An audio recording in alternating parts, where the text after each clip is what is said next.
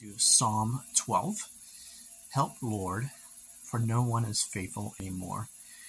Those who are loyal have vanished from the human race. Everyone lies to their neighbor.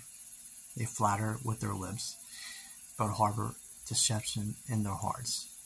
May the Lord silence our flattering lips and every boastful tongue. Those who say, by our tongues we shall prevail, our own lips will defend us. Who is Lord over us?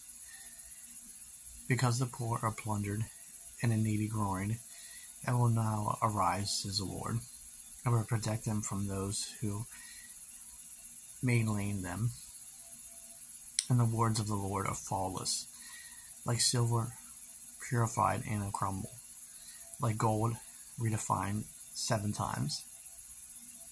You, Lord, will keep the needy safe and will protect us forever from the wicked who freely strut about when what is vile is honored by the human race.